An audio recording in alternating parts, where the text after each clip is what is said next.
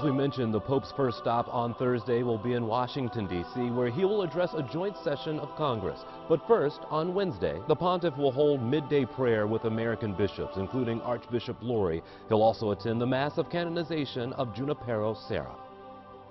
On Thursday, after addressing Congress, the Pope will then travel to St. Maria's, where they've been feeding the needy for decades. 11 News' Kate Amara tells us why breaking bread on G Street is such a big deal. When does a lunch break become a powerful political statement? When you're Pope Francis and you decide to stop for takeout here. Everything can be served at temperature. This is something they do every week outside Catholic Charities in D.C.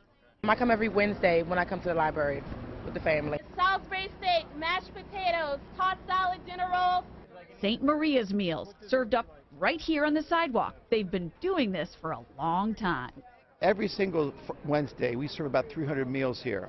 These are people who are homeless, people who have no place to go.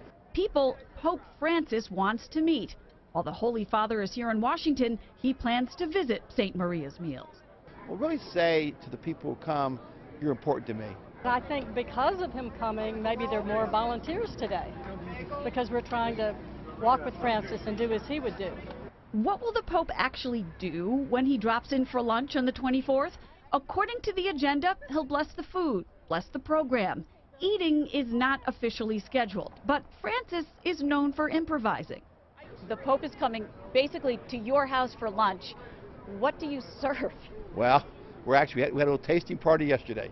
We looked at things to make sure they'd be good, so we have some chicken dishes and some pasta dishes, and we're thinking about basically what will be easy to serve but very healthy, very nutritious, and also something people will really enjoy. Regardless of whether he ever lifts a fork, the Pope will have already dished out his message by sandwiching this stop between addressing Congress and a speech at the UN. He'll leave the halls of Congress, the most powerful place in our city, and come to the place where people are maybe the most vulnerable and most in need.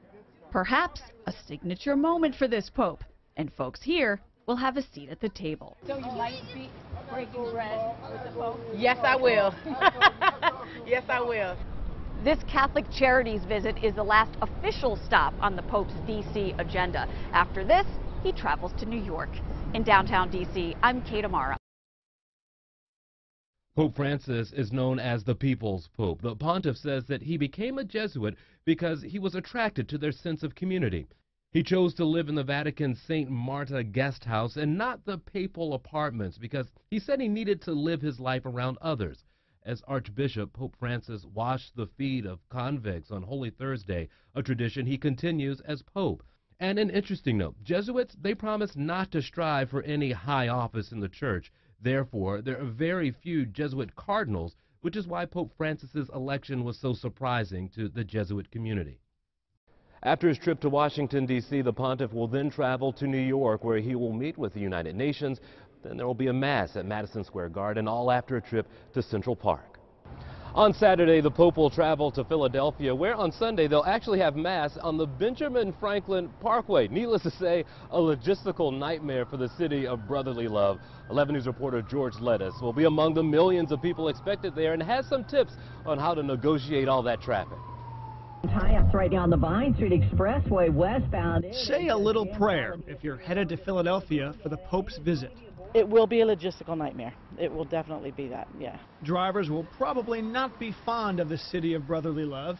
Philly expects about 1 million out-of-towners to be weekend residents for the papal events, which include a huge public mass on a parkway right in front of the building that made Sylvester Stallone famous. The punch in the gut, logistically, starts with road closures Friday, September 25th through the weekend. In downtown, that means traffic boxes where large sections of the city will be closed off to incoming cars. It's nice that the Pope's coming here. Like, this is great. Hopefully I get to see him. But on the other hand, it's going to make it difficult for the people who have to go to work. Like, I work night shifts, so it's kind of hard for me to find transportation. Then there are the highway closures. While 95 will stay open, it may not be pretty because large sections of 76, 676, and Route 1 will close. And if you want more evidence that Philadelphia will essentially be in a bubble that weekend, well, let me show you. The entire Ben Franklin Bridge, one of the major thoroughfares between South Jersey and the city, will completely shut down. Only 3 lanes of it will be open only as a pedestrian crossing. The Secret Service says this is necessary for crowd control and security of a pope that prefers to be with the people. The reason those perimeters are necessary is so Francis doesn't have to be encased in bulletproof glass, which he will not allow himself to do. The city's mass transit system, SEPTA, will be running, but the best advice if you're coming up, get to Philadelphia as soon as possible and wear your walking shoes. They should still come. I mean, it's a great thing. I mean, it's a blessing to have someone that important come here. And if you're planning on traveling to Philadelphia, here's some news that you can use. The City of Brotherly Love will have dozens of large screens set up throughout the city for those hoping to catch a glimpse of the pontiff. The Pope will speak mostly in Spanish, but the big TV screens will provide English captions. You can bring food and drinks into the security zone, but there are some restrictions. Check out our website for those. And lastly, cell phone service may be sporadic, although major carriers will boost service throughout the weekend.